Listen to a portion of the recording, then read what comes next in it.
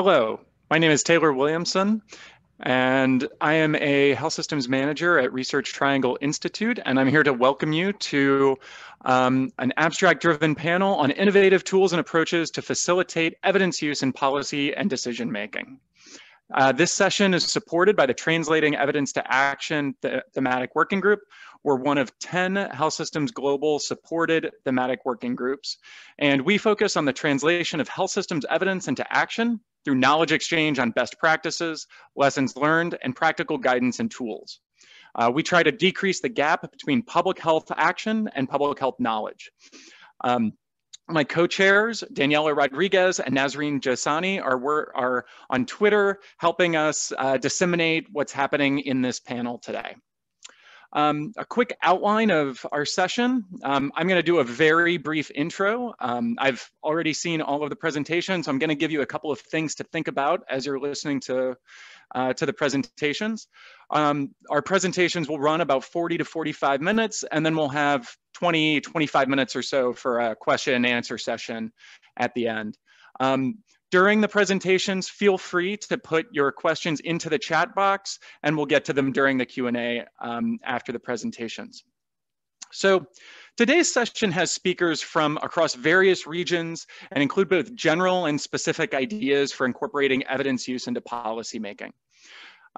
From how to select indicators to how to sell implementation research to specific frameworks for thinking about how to conduct assessments and what data can be used to answer different research questions. These presentations should hopefully spur you to think a little bit more in depth about how to conceptualize different types of research and how that research influences policy. Though obviously this is an abstract-driven session. I do think that there are some common themes in the abstracts that got put into this session and some things to consider for you while you're listening to these outstanding presentations.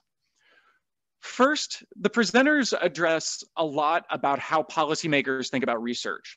As you listen to the presentations, think about how policymakers can or do react to indicator selection, new ways of collecting data, or even the importance of research in and of itself. Second, much of the data used in these presentations already exists, but it's being repurposed to answer new questions and think through new challenges. As you listen to the presentations, think about maybe what existing data you can use in new ways, and what ideas that these presentations have given you to think about data differently. Third and finally, the presentations cover the entire evidence to action process, from identifying what data to collect, to how to package data, to how policymakers make decisions. Thinking about what aspects of this process are relevant to you and your context can help you get a lot more out of these presentations today. So without further delay, I'd like to introduce the first of our 5 speakers. Erica Barbaza is a PhD fellow at in the European Union, funded Marie Curie Training Network on Healthcare Performance and Intelligence, where her research is focused on exploring actionable healthcare performance indicators. Prior to starting her PhD, Erica worked for the World Health Organization at the European office in Denmark and in Kazakhstan in roles related to health systems governance, health services delivery, and primary care. So we'll turn it over to Erica. Great. Hello, my name is Erica Barbaza, and I am a research fellow and PhD candidate at the University of Amsterdam in the EU-funded program Health Pros, training a cohort of healthcare performance intelligence professionals. My presentation is on an exploratory qualitative study as part of my PhD research that set out to explore a more nuanced understanding of actionable healthcare performance indicators, specifically what makes an indicator fit for purpose and use. Just to use the analogy of chess to illustrate our research question, in chess, each piece behaves as a different actor, and they each have different roles and information needs. A pawn needs to know if it can effectively move forward, a bishop diagonally, and so on. Each of these moves is a decision, and for each piece, understanding the differences in the information needs is highly relevant, and that forms the basis of our study. So in the context of healthcare performance indicators, like in CHESS, the different actors of the healthcare system also have different information needs, from the clinician improving their individual performance up to the policymaker for high-level strategic decisions. It means there's not a one-size-fits-all when it comes to healthcare performance indicators. Yet what we observed in practice is that while we've sophisticated an understanding of criteria for a valid and reliable indicator, and thus statistically relevant, less attention has been put to rigorously understand what is meant by an indicator that is actionable. So we were guided by two key research questions. First, what are the differences, different uses of healthcare performance indicators? And secondly, what considerations influence an indicator's fitness for use? And just in terms of some key definitions, so with regards to healthcare, we were broad in covering the provision of services across the continuum of care and across delivery platforms, from primary to acute to specialist and long-term care. And in terms of performance indicator, we're referring to a measurement tool to provide information about a dimension of quality. Now, in terms of the methods, we adopted a multi-method, three-phased approach to collect data and analyze and conduct an analysis that built upon the scientific literature, expert opinion, and user experience. We began with a search of the literature to examine the scientific evidence base and generate an initial list of fit for purpose and fit for use considerations, and also to identify leading experts in the field. And this synthesis informed a provisional taxonomy for consideration in the next phase. In the second phase, we engaged prominent experts and thought leaders on performance intelligence through semi-structured interviews.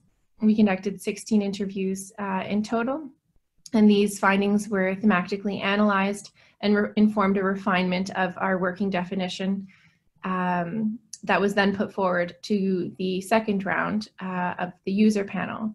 So in this third phase, we engaged 16 users of healthcare performance indicators of varied perspectives and uses of indicators, from insurers to clinicians to policymakers.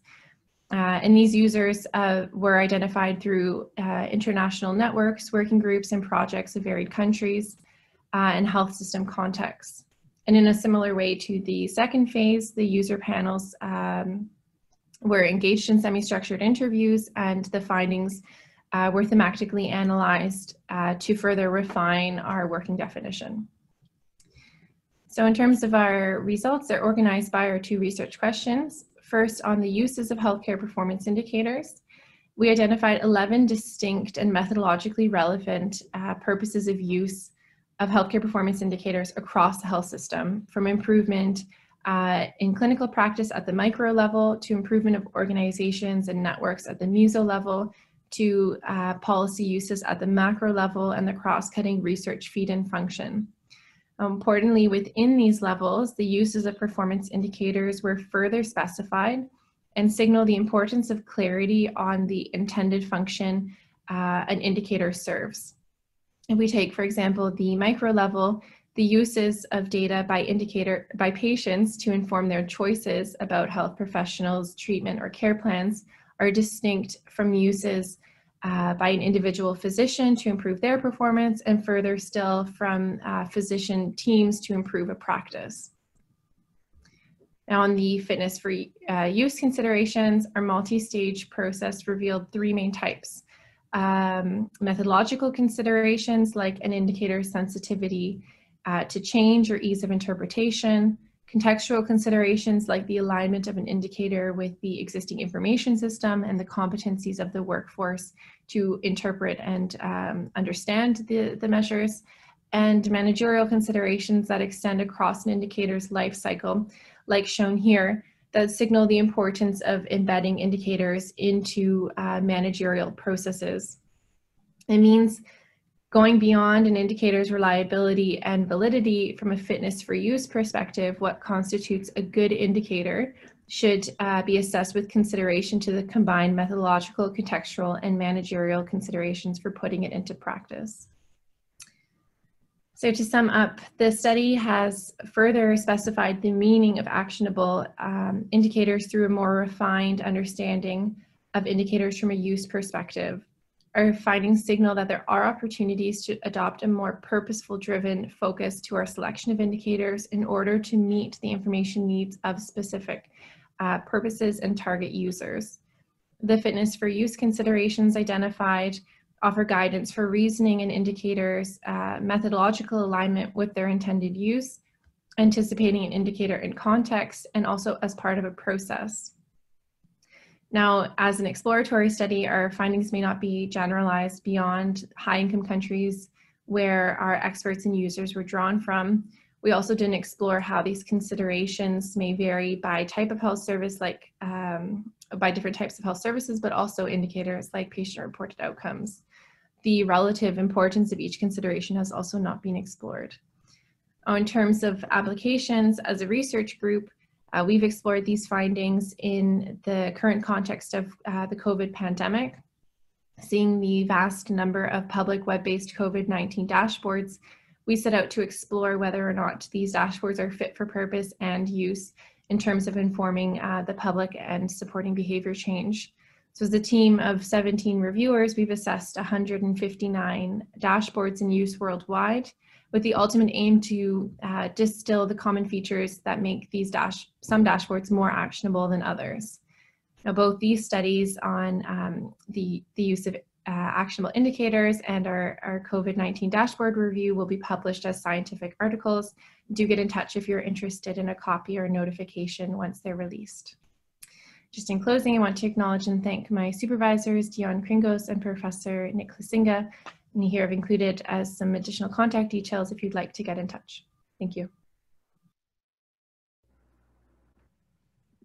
Thank you, Erica.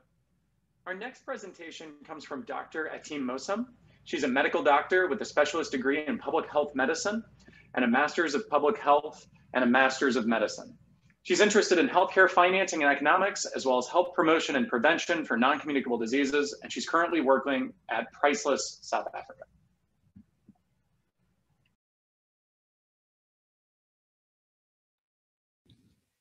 Good day, my name is Dr. Ateem Mosam, and I'm here to present the South African Values and Ethics for Universal Health Coverage Project, where we have developed an ethical framework for health technology assessment in the national health insurance in South Africa.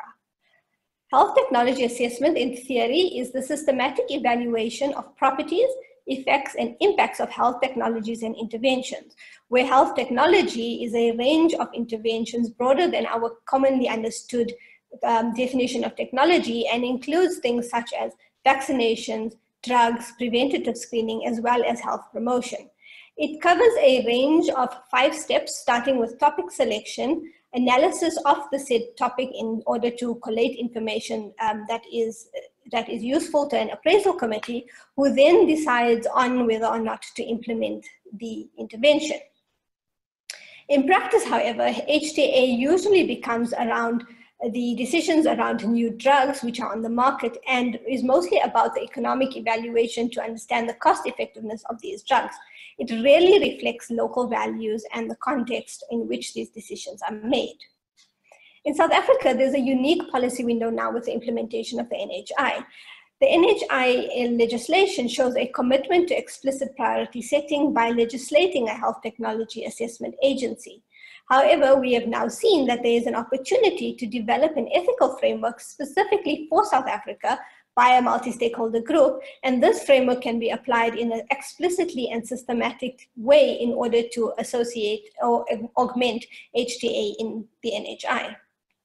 To do so, we undertook a proof of concept study to do 2 things. The first was to understand an approach to developing a framework by developing said framework, and the second was to understand how an ethical analysis using a framework would influence HTA recommendations by undertaking some real-time HTA cases. In order to develop the framework, we convened a multi-stakeholder working group, which then went through a process over a series of meetings to first begin with reviewing current literature in terms of existing ethical frameworks, legislative documents, including the NHI policy, as well as constitutional court cases where the right to health has been tested legally. They then took this literature and went through an iterative and deliberative process of voting, deliberation, as well as testing the framework against hypothetical cases. All of this resulted in the SAVE UHC framework that you see in front of you. The framework consists of 12 domains with related considerations and utilizes some of the relevant concepts that already are used in HTA, such as the burden of the health condition, health benefits and harms, value for money and budget impact, which take into account economic considerations, as well as system factors that may influence the implementation of such an intervention. To augment this, we have included domains around equity, respect and dignity, impact on safety and security, impact on personal relationships, ease of suffering, social cohesion, and personal financial impact. To give you a quick example, in considering, for example, safety and security as well as personal relationships, take into account a situation where a contraceptive implant may be useful for women who are residing in either a patriarchal society or living in a violent relationship, where this framework might actually help augment them to be able to undertake their autonomous reproductive decisions. So in order then to test the framework, we undertook simulated appraisal committees. We were meant to do 5, but unfortunately due to COVID-19, we were only able to undertake 3. However, these simulated appraisal committees still convened for a 2-day meeting where they undertook training on the framework and then undertook 2 facilitated appraisals of health technologies. The first of which was varied across simulated appraisal committees for us to understand sort of a range of different interventions, but the second was standardized for us to understand whether there was any variation between committees.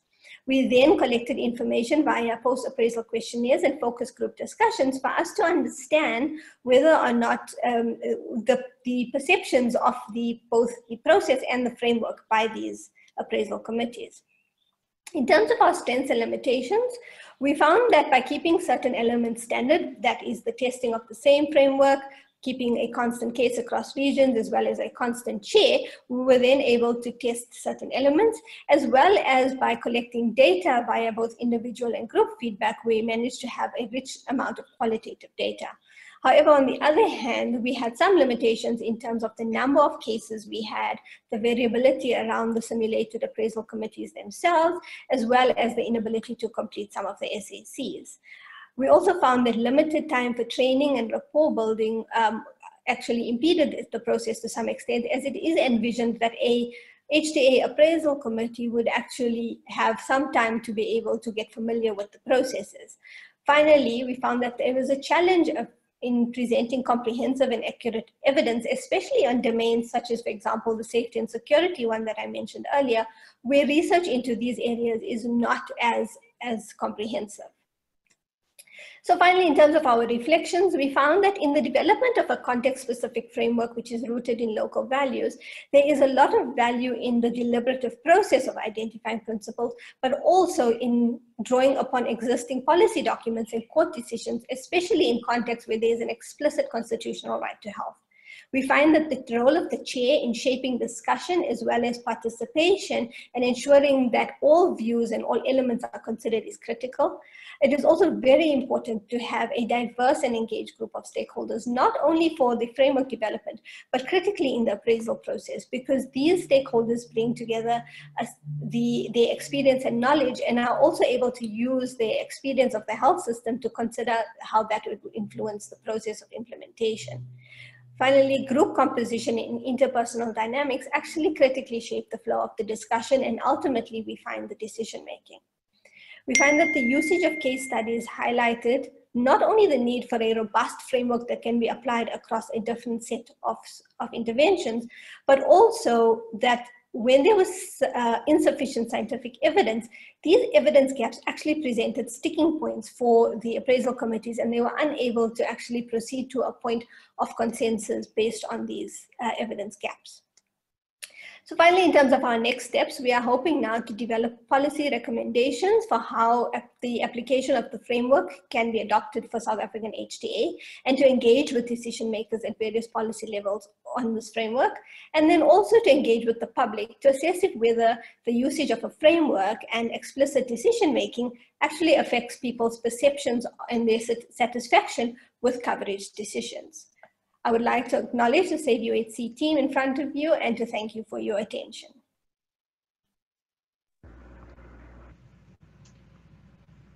Thank you, Dr. Mosam. Next, we have Dr. Asim Shahabuddin. He's working as a health specialist at the Implementation Research and Delivery Science Unit at UNICEF HQ in New York. Over the past 11 years, Dr. Shahabuddin has worked as a researcher and research utilization specialist for different organizations, including the Institute of Tropical Medicine Antwerp, the James P. Grant School of Public Health, FIGO, and FHI 360.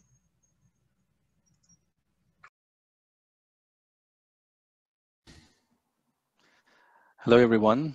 My name is Shahabuddin. I work as a health specialist at the Implementation Research and Delivery Science Unit based in UNICEF headquarters in New York. On behalf of my co-authors, I'm going to present this study entitled Embedded Implementation Research to Tackle Service Delivery Bottlenecks of the Immunization Program in Pakistan, Experiences and Learnings of Researchers and Implementers.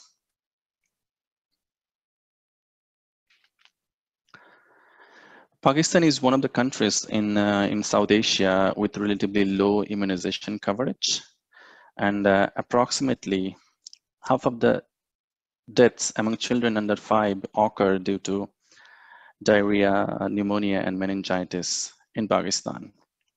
While the evidence of the efficacy of vaccines is well established, there are gaps in terms of our understandings and knowledge related to optimal implementation and scale up of immunization programs in different settings, including Pakistan.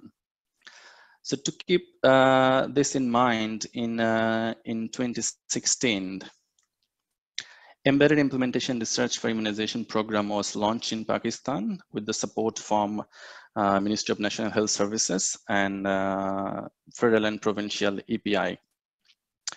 This initiative was supported by Gavi, and technical support was provided by UNICEF and Alliance for Health Policy and System Research and WHO. Besides, Pakistan Health Services Academy was part of the initiative, providing technical as well as administrative and logistical support. In addition, in-country research consultant was recruited to support the whole initiative. This diagram shows the steps and key milestone which we followed in Pakistan. You can see 7 steps. And the first steps, a steering committee was formed, researcher was recruited, and also in-country technical support center was engaged, which was Health Services Academy in Pakistan. After the research prioritization was done, and it was done through literature review, and also a research prioritization workshop was organized in Islamabad with EPI manager and policymakers.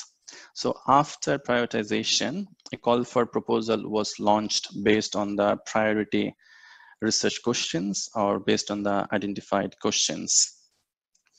And then one of the key criteria to apply for this call for proposal was that an EPI manager or policymaker should be the principal investigator or co-principal investigator and should team up with local research institute. So after selection of 10 research projects out of 27, we organized protocol development workshop, and then data collection, data analysis was done. Then at the end, a translation and dissemination workshop was organized in Islamabad. So key objective of this study was to explore challenges, success, and lesson learned in order to inform future embedded implementation research initiative. And to do that, we conducted an online survey among the members of the research teams.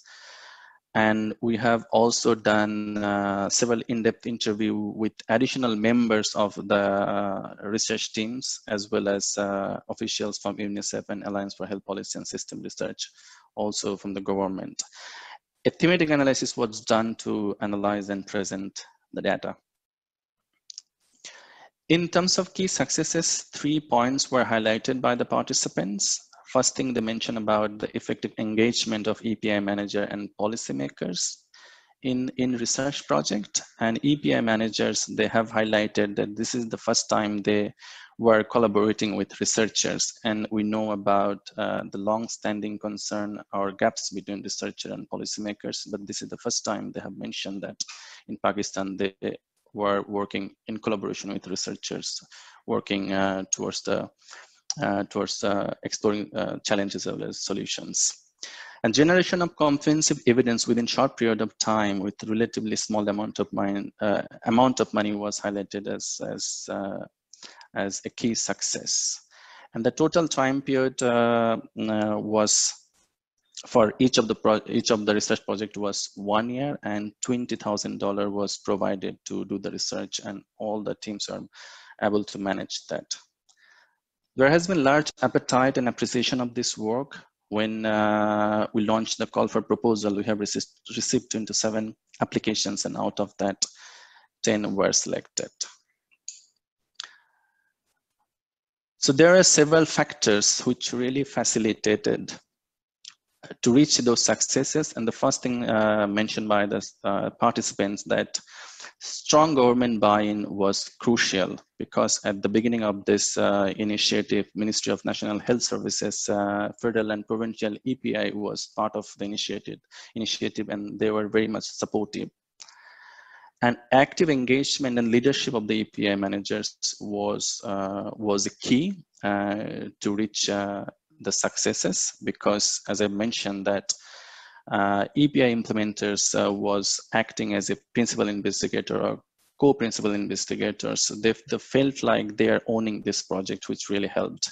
And then continuous support was provided by the local consultant researcher and also colleagues from UNICEF country office and from Alliance for Health Policy and System Research, which really helped. In terms of challenges, they have mentioned about several challenges. And the first one, they highlighted about the lack of clarity on the roles and responsibility of each partner involved, because there were several partners who are involved in this initiative, and they have suggested to clarify the role and responsibility of each partner at the outset of this kind of initiative. And they have also mentioned about the limited expertise they had regarding implementation research. And a couple of them mentioned about that they didn't understand the concept or approach of implementation research, so in-country research consultant had to work with them closely. And insufficient follow-up to ensure the uptake of research findings was also highlighted by them as one of the challenges. And then they have also highlighted limited dissemination of the findings to policymakers, especially at the district and provincial levels, because Pakistan was decentralized country, and they have highlighted the importance to share the findings at the district and provincial levels, which was not done effectively in Pakistan. So that's the end of my presentation. Thanks very much for listening. Thank you, Dr. Shahabuddin. Next, we have Dr. Ado Rivera. He is a PhD candidate in health services and outcomes research at Northwestern University, and he uses real-world data to investigate heart health among people living with HIV and the impact of health policies on patient outcomes.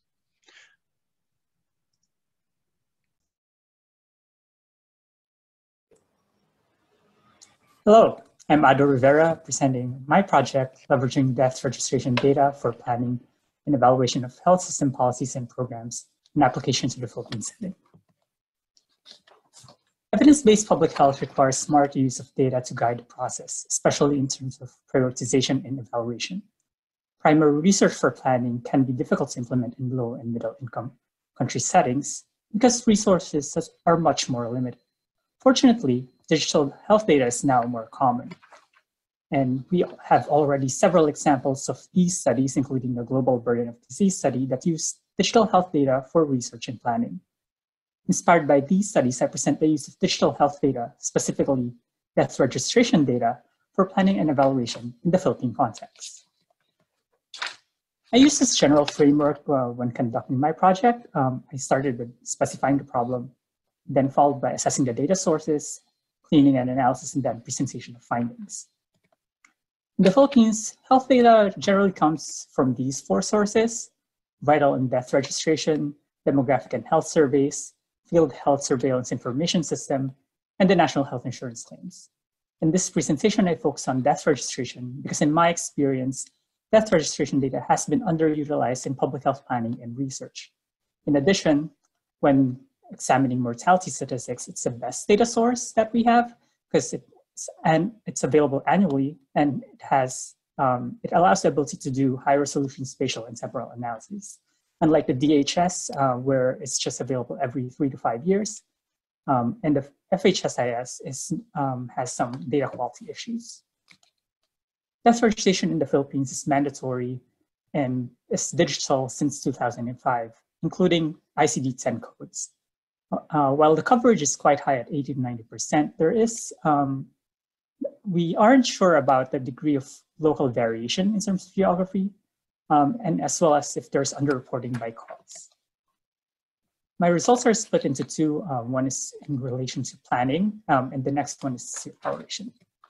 Looking at death registration for planning, I started by examining the recent law. In 2009, the Philippines passed the Universal Healthcare Law and moved the management of public health from municipalities back to provinces in order to develop province-wide health systems. We should then help these provinces identify priority health problems. Now, prioritization would require, of course, looking at all the data sources to examine mortality, morbidity, and health services. But if we want to focus on mortality, as I've said before, death registration is the best data source because of the data quality and the resolution that's available for us. When using death data for planning, usually provinces will just calculate mortality rates and then report the top causes of death. I argue that conducting hotspot analysis would be useful as well, since it can help identify diseases that are unusually high in the province. Hotspot analysis would start by inspecting the thematic or chloropleth maps, followed by formal testing to see if the highlighted areas are statistically significant using local Moran's I or Geddes or GI star. I ran these analyses using open source and free software called Geoda. The example of the results will be shown in the slide. Here to the left, we see a thematic map where we see which provinces have higher rates of mortality for diabetes in darker shade of orange. And to the right, we see hotspots in red, showing which areas have significantly higher deaths after accounting for spatial variation. Usually for hotspot analysis, we repeat it with another method to assess robustness. And we see here that the hotspot analysis in both methods kind of agree with each other. Now, applying it to a province, I select Bohol, an island in central Philippines, and identify the top causes of death in that province. And then for each cause of death, I ran hotspot analysis to identify if the province is a hotspot for each cause of death. While in the top 5, the province is indeed a hotspot for some of the top 5 causes of death. We also see that in the lower rank, some lower ranked diseases are also, the province is also a hotspot for some of the lower ranked diseases, such as hypertension and respiratory tuberculosis. Another way to apply this is to look at diseases of national interest and perform hotspot analysis and check if the province of interest, in our case Bohol, is a hotspot for that disease. And in this case, we see that Bohol is a hotspot for viral hepatitis, but not malnutrition or HIV/AIDS. In addition, we see that surrounding provinces are also hotspots for the disease, suggesting that a regional approach could be considered when addressing this issue. Now we move on to death registration for evaluation. I evaluate the program Doctors to the Barrios. It's a non-randomized deployment of doctors to doctorless areas in order for doctors to provide clinical services and leadership for public health teams in order to improve health outcomes. However, there has been no robust evaluation on health outcomes, impact of the program on health outcomes. Folks, since this is a municipality level program, I need data that has high spatial resolution, and it's only these two data sources that can offer that. However, because of data quality issues, especially in terms of mortality, I opted to use death registration. To assess the association of the program to mortality, I modeled deaths for each municipality over time and assessed this association measured by beta 1. And if this association changes over time, measured by beta 3. I ran a negative binomial model and implemented this using open source software R. Examining the box plots, we see that DTTB sites on average have lower mortality than compared to non-DTTB sites. And DTTB sites also have slightly lower mortality over time compared to non-DTTB sites. Running the model, we confirmed this, that there is indeed a significantly lower risk for mortality in DTTB sites. However, this significant association wanes over time. In summary, we see demonstrated death registration data can be used for planning and evaluation in public health. Hotspot analysis complements usual ranking methods, and the advantage for these data is that we can use maximal sample sizes for evaluations. Also show that we can use free and open source software for the analysis. We should be wary of some pitfalls, however. First of all, we shouldn't make decisions based on just one analysis or just using one data source. And we shouldn't make decisions without consulting local stakeholders. We should also be cognizant when interpreting findings about data quality issues, such as underreporting of deaths or unaddressed confounding that could influence the significant results. In the future, I hope to work with the Department of Health to further refine the analysis and interpret the results, as well as perform some high resolution mapping for certain diseases. I would like to thank these agencies for all their support in this analysis, and I look forward to answering your questions. Thank you. Thank you, Addo.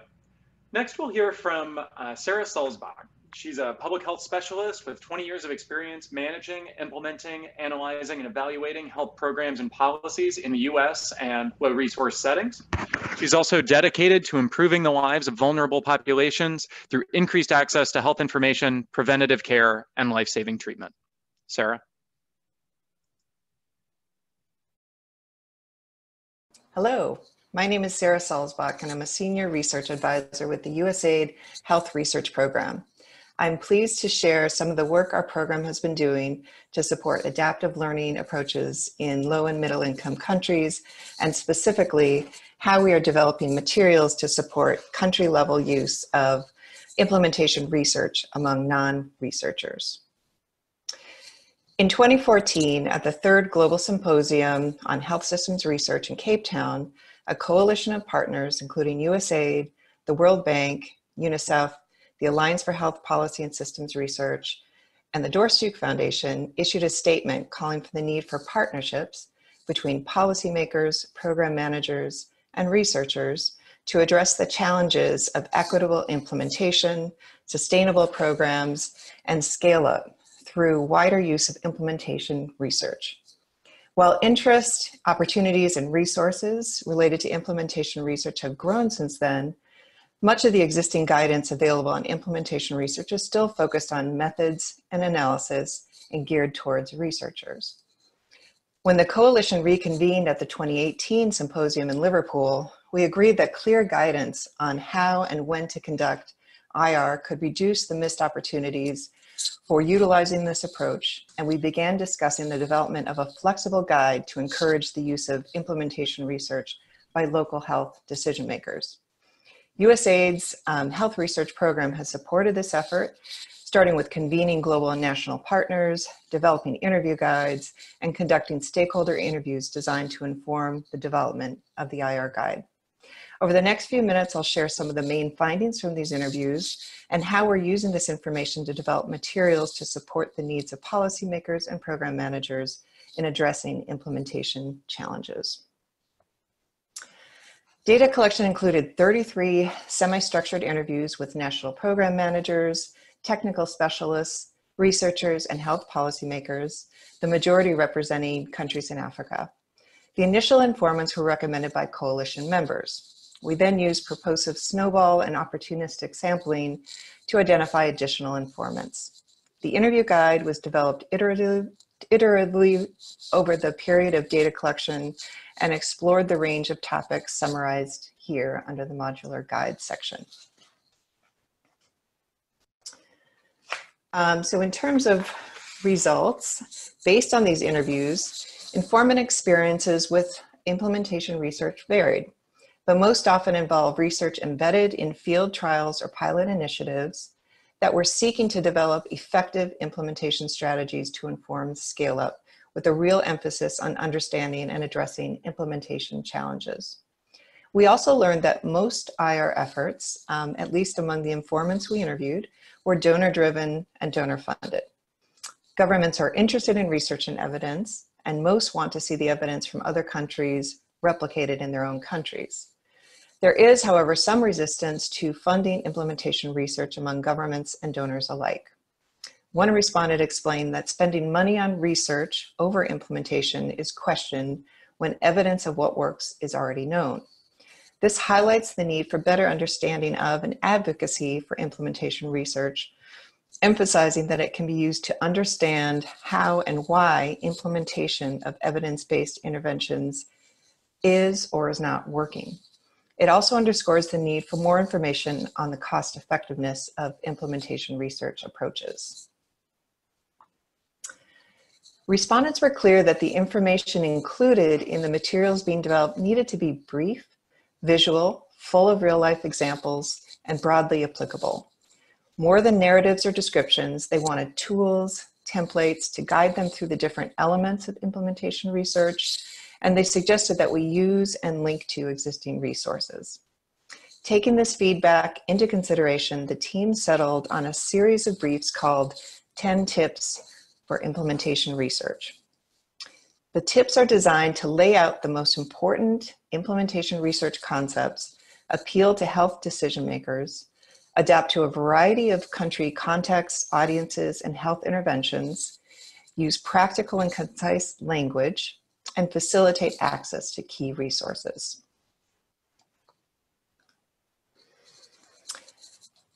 My next slides demonstrate how we've incorporated these recommendations to inform the content and the structure of the tips. For instance, the first two tips are focused on introducing implementation research, describing how it works, and building the case for its use.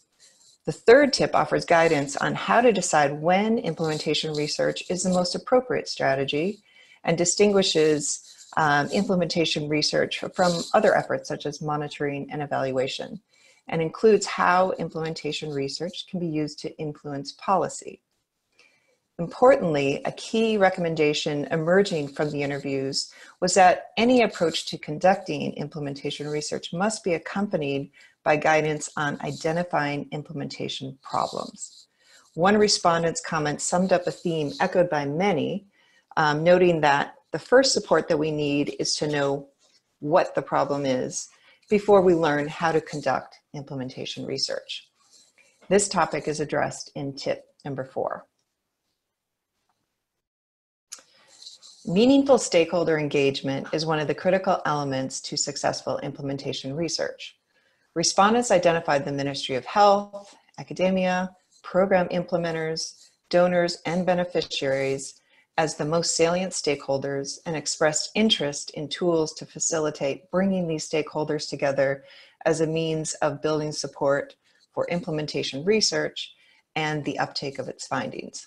Specifically, this included identification, engagement, role definition, and coordination of various stakeholders. As a result, tip number 5 offers strategies for collaboration that ensure engagement is meaningful throughout the process.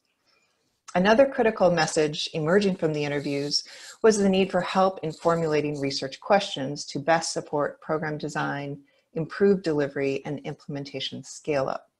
We dedicated tips 6 and 7 to themes around developing a theory of change or framework to guide implementation research, including developing the research questions. Currently under development, tips 8 through 10 include a brief overview of research methods and ethical considerations, guidance on process documentation, and strategies for utilizing and sharing implementation research learning. In terms of next steps, we welcome input from potential users in terms of how the tips might be enhanced, improved, or adapted. You can access the tips through our Health Research Program website with the link shown here. I encourage you to review these tips and provide feedback, as well as suggestions on additional resources. While we hope these tips will serve as useful guides, We also recognize the need for continued advocacy and capacity building in implementation research. USAID is committed to continuing to support this important area and to working with global and national partners to advance implementation research and other adaptive learning approaches. I want to take a moment to thank you all for joining today and to thank the team behind this effort, starting with the Circle Project. Specifically, Robert McPherson, who led the data collection and analysis, and Monica Fox, Ellen Roskamp, and Ilona Barlier, who incorporated those findings into the TIPS briefs. Thanks also to members of the coalition who supported this effort, including my colleagues at USAID, and to all of our stakeholder informants. These IR tips are just one example of how USAID's health research program is supporting an implementation research approach involving strong stakeholder engagement to improve maternal, newborn, and child health outcomes. You can learn about some of our other research efforts on our website following the links provided here. Thank you. Thank you, Sarah. Now it's time to turn it over to the Q&A. If I could ask our panelists to turn their videos on. Thank you.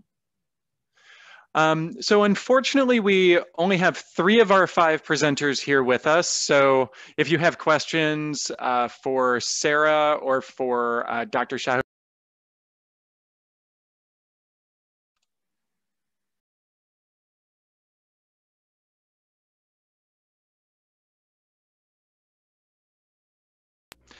Sorry, I was on mute. Thank you, Sarah, for that presentation. We really appreciate it. Unfortunately, we only have 3 of our 5 presenters here with us today. So if you have questions for the other 2 presenters, Sarah or Dr. Shahabuddin, those questions, we can figure out a way to send them to them later, and maybe we can figure out how they can get in touch with you. We have their email addresses and can figure that out.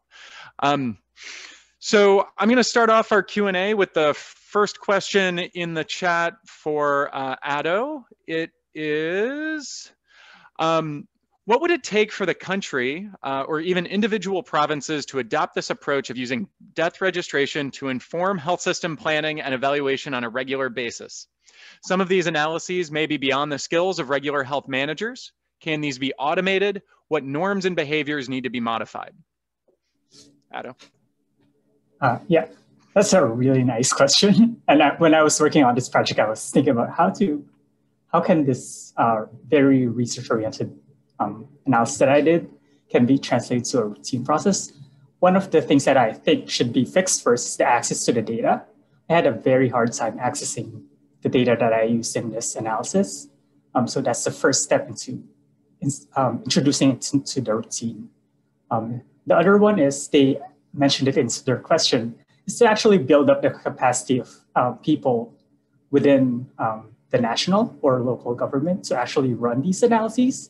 And the models that I use are not that, they're not the most advanced or like US models. They've been there for quite some time. So it's something that it's something that can be taught and learned by staff, maybe at the national level. And they did mention that about automation, or yes, it can be done. Like the code can be repeatedly run a few years. You still need a person to be monitoring and checking the code. And you still need the important part is to have a team of people actually dedicated to reviewing the model outputs and seeing if it all makes sense, contextualizing it and applying it to the real, to any questions that they want answered by the models and analyses. And I do want to highlight that all the approaches that I did for this analysis use open source data. I used R, open use software. I used R for a lot of the analyses, and GeoDA, which was developed by people at the University of Chicago. And it can be downloaded, and they have like easy to understand instructions on how to conduct these analyses.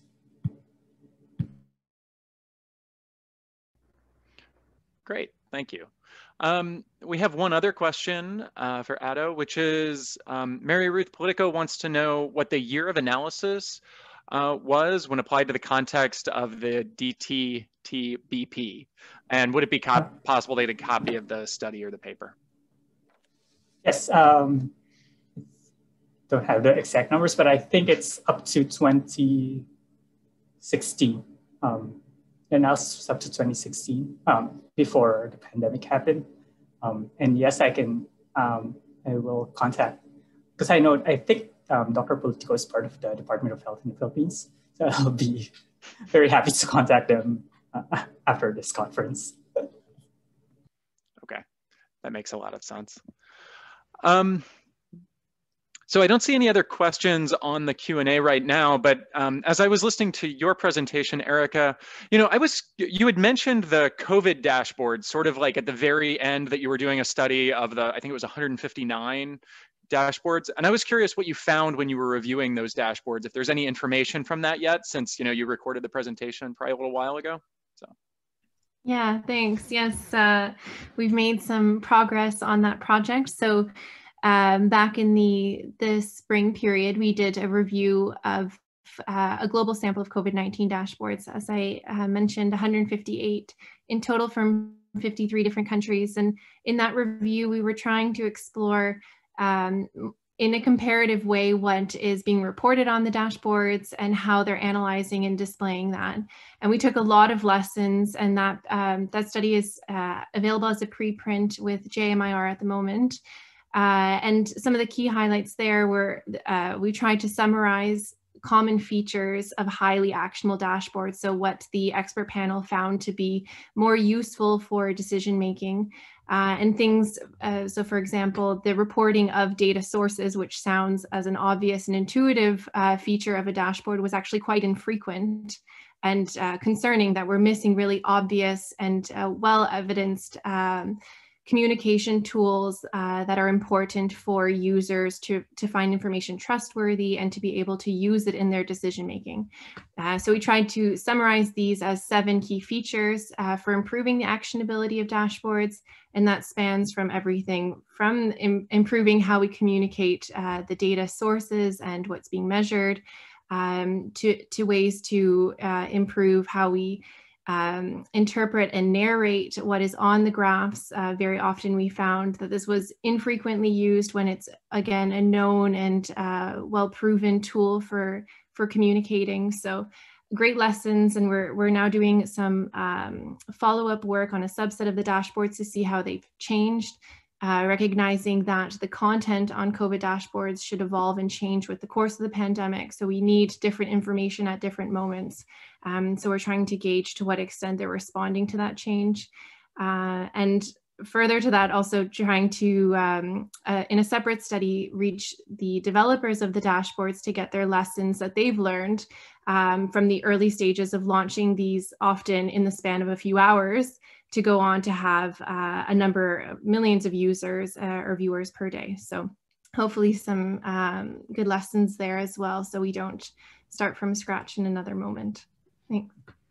Yeah. So when you say you're looking at like different types of information, are you talking about like moving from collecting lots of testing data to, now that we have vaccines, thinking a little bit more about vaccination, that kind of stuff, or is there something else to that? Exactly. Yeah, no, exactly that. So how do we shift the dashboards as we move through the pandemic and take advantage of perhaps new types of information that is available, or new information like the vaccination that we see now coming up on the dashboards, as well as sophisticating them beyond just the immediate access to higher level data, but to make that data more granular and to ensure that it's contextualized, so with relevant breakdowns for the population, which is also something that has really improved over the course of the pandemic. And an interesting sort of trend as we've moved further is there's now really a swelling of information, so we have less of a shortage. But to use a dashboard effectively, it should really continue to be an at-a-glance summary of the information. So it really challenges us to be more strategic in the content that's being put forward for the public to consume, rather than being dizzied by the amount of data that's there, and often more confusing than useful. Great. Thanks for that clarification. Interesting. Dr. Mosem, got a question for you about the stakeholder focus groups. So like, one of the things that you mentioned was that there were interesting group dynamics within those groups, and that they shaped a lot of the discussions and the decisions. And I'm kind of curious if you could expand upon that a little bit more. I found that interesting in your presentation. Sure. The range of stakeholders that we had were people from, academia, civil society, people working within the services, and then government officials as well. So you can imagine the viewpoints that people would have. And by virtue of, I think, the roles people came with and, thinking within their framework, it did in some ways cause a lot of tension in the decision-making process. And, considering this was a deliberative process where it was more around discussing and arguing per se, and not so much scoring something according to a framework, it was very difficult for us, even as researchers, to predict where they were going to. So, for example, in one of the cases that they had done, we, from the discussion, we thought, oh, they're all converging towards one, option. And when it came down to it and we said, okay, so what was your recommendation? They had completely different, a completely different recommendation. So I think these different viewpoints and different, not agendas, but the sort of different stakes that it is for different stakeholders does feed into it, where civil society might have a completely different view to someone who is working in the services or someone who is in charge of actually ensuring that the services are delivered. And in terms of influencing how decisions were actually made, like how did those sort of like different perspectives influence the way policymakers, considered, the findings? That's a really important point, because one of the key findings, or one of the key things that kept being mentioned, was the role of different stakeholders and the concept that people with louder voices or people who are deemed to be more knowledgeable might have more power. So, in South Africa, there is a lot of focus on civil society engagement.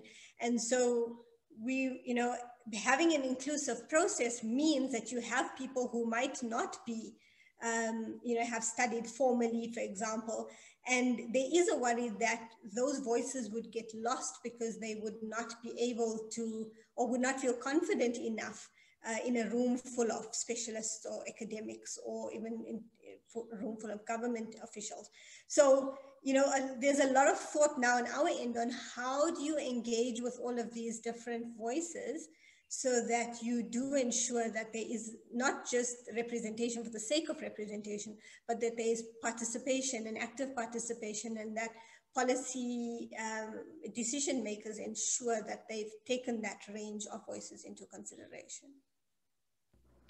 Thanks. I think that's a really important consideration, is thinking about sort of those civil society strengthening and engagement platforms.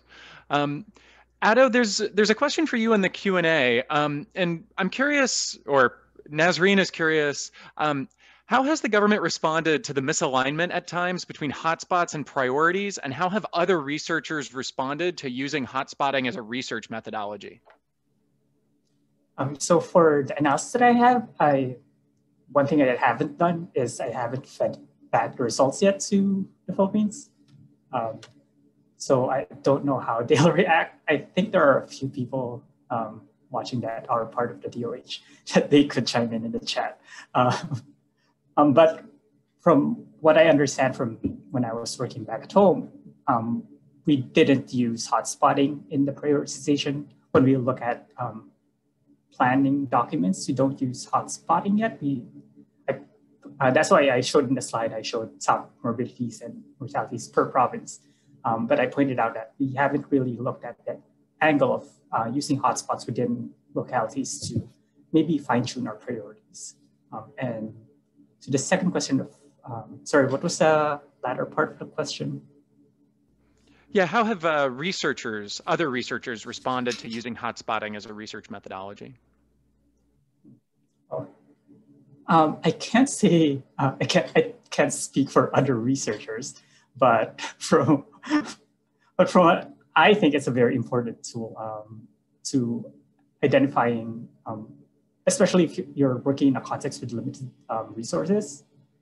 I think hotspotting is a very important tool for use. It should not be the only thing that you use when you're prioritizing, but I think it's a very important one. Yeah, so Addo, have you seen interest in these methods from the wider research community? That might be one way of thinking about like how much, other researchers are thinking about the hotspotting technique.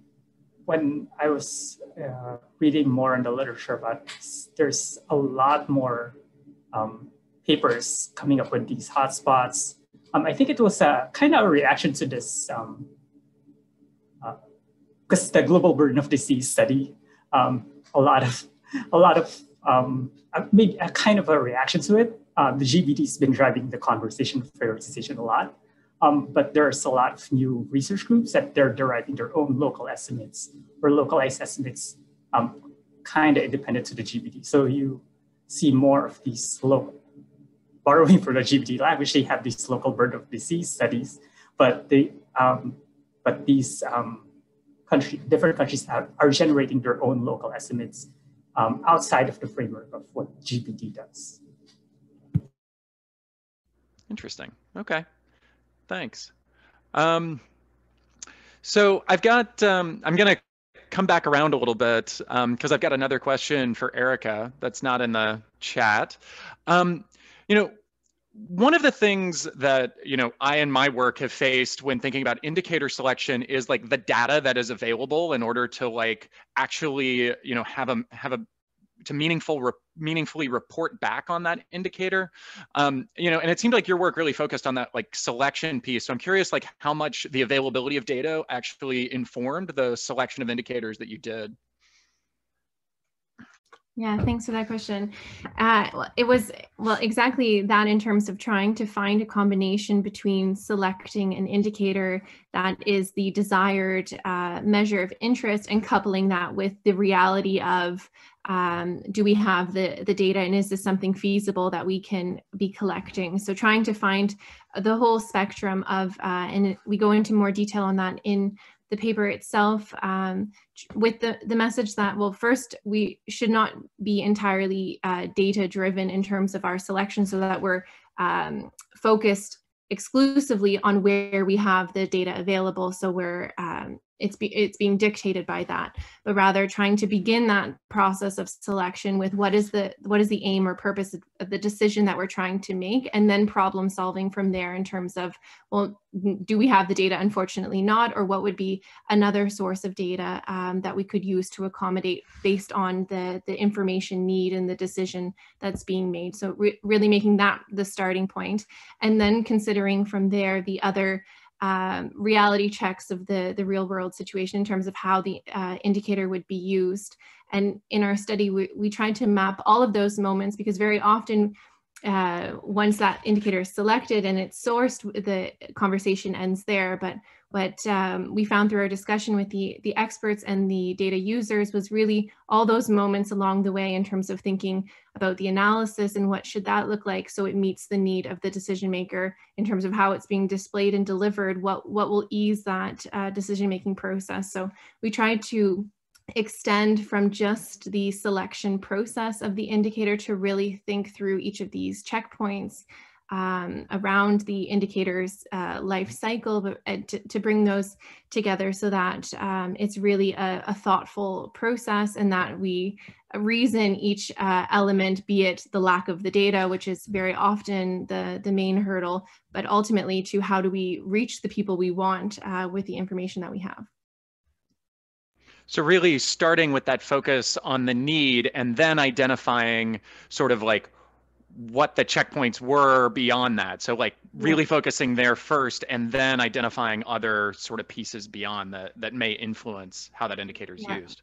Huh. Exactly. And the piece around the information need while intuitive, we use indicators in different ways. Of course, the challenge to really think through what is the use and who is the end user of the indicator was something that we found, well, really interesting to disentangle, but very often not the starting point of that conversation. And it carries over into the work we've been doing with COVID to understand who are we trying to reach, what indicator will speak to them or be useful for that decision making. So that purpose of use was really the starting point, and then the fitness for use being the further consideration.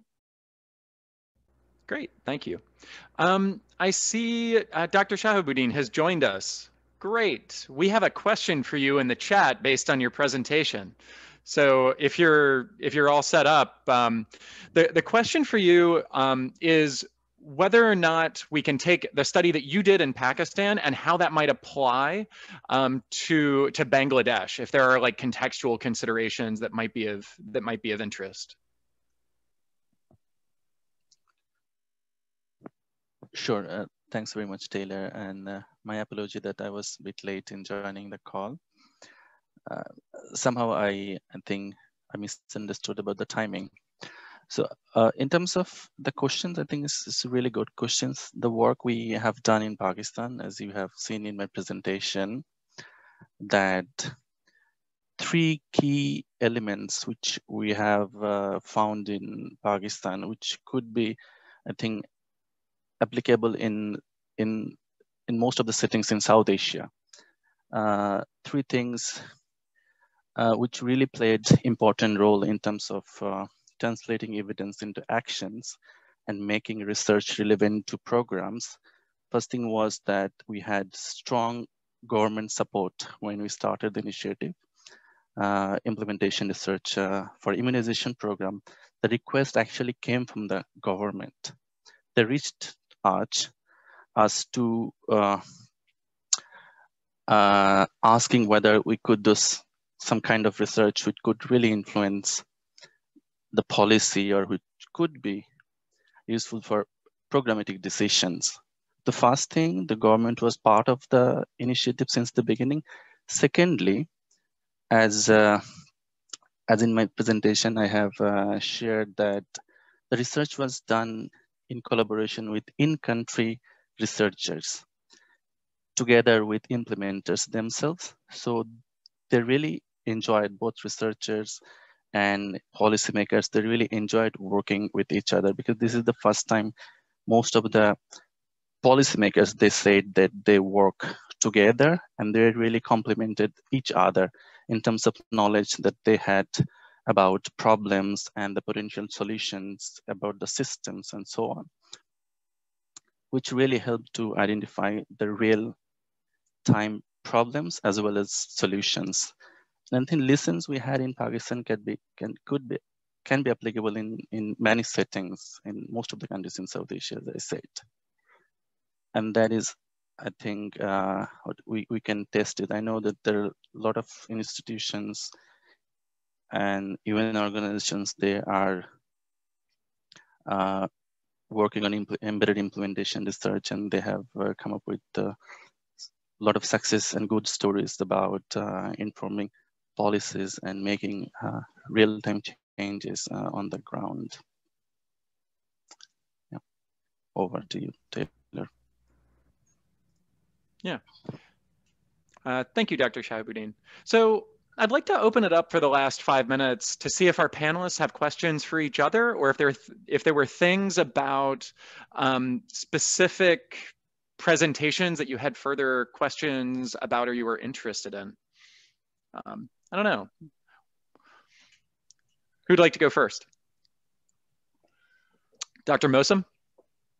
Thank you. I just wanted to say, I was just, Erica's presentation intrigued me, because I'm quite glad that someone is looking at the dashboards. I think we all started using dashboards. It became quite a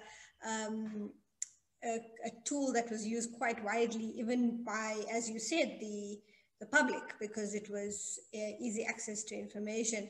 And so I just want to say, it's quite heartening to know that you're looking at the what we report, and is it fit for purpose? Because I do know that a lot of companies, a lot of individuals in their personal capacities were making decisions based on these dashboards, trying to predict what the pandemic would be doing and whether they should start having in-person meetings or trainings and the like. So I think this is a really important piece of information, and it would be really nice to see how it evolves, and so that the decision making is clearer. People can even the public can utilize it for the sort of personal, obviously within limits, but for their own personal benefit and decision making. Just to react to that, and thanks for the encouragement, and that it's of course always reassuring when to hear that your research is of interest to others. And I think we've taken from the investigation or the work we've done so far is the fact that it's such a unique moment where we're monitoring this pandemic real time and have endless amounts and access to data. But the biggest challenge has been really using the knowledge and evidence we have of how to communicate effectively. Meeting the crossroads of those two has been the greatest challenge. So definitely lots can be learned for improving how we effectively do that in other moments. And as I said, our study of how they've changed over time also signals that we are making improvements of the dashboards, but some definitely rely on epidemiological understanding to be able to make sense of what they're signaling. So there's still a lot of good improvements that can still be made, and hopefully we can continue to see that happen. And I think just to jump in with the reflection for the other speakers, I think it's been really interesting to see the link that we all have to trying to bring together different stakeholders and have conversations that speak to different audiences. That's very much the focus of my research, and I see that as a common thread for each of our work. So it's been really interesting to see that commonality. Thanks. Thanks. Addo, do you have any reflections on the other presentations? Yeah, I think it was Dr. Shahabuddin who mentioned one of their challenges was about conceptual frameworks and fear of change in conducting their research. I realized a lot of IR and IS has been developed in like US or high income settings. And I wanted to hear his opinions on how their group that they created addressed this challenge of adapting or creating their own frameworks.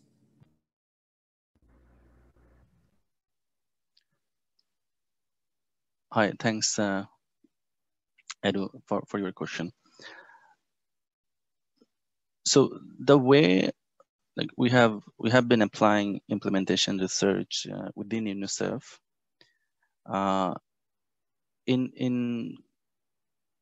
In several projects, we used